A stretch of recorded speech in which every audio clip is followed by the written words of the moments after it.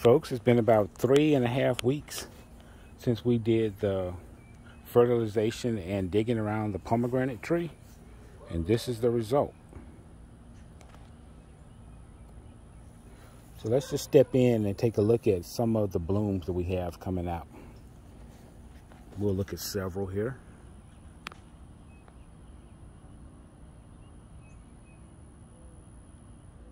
There's definitely a female flower. You can see the base is not a V shape, it's actually curved out. Here's another one. It's another female flower. I believe that's a male flower on the side of it, so they may grow in pairs, I'm not for sure.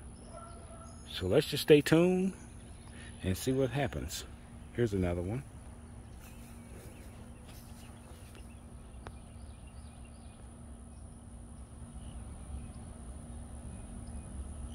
So the middle flower, the middle bloom is a female.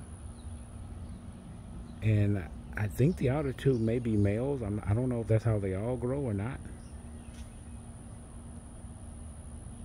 But let's just see. All right, stay tuned for more blooms.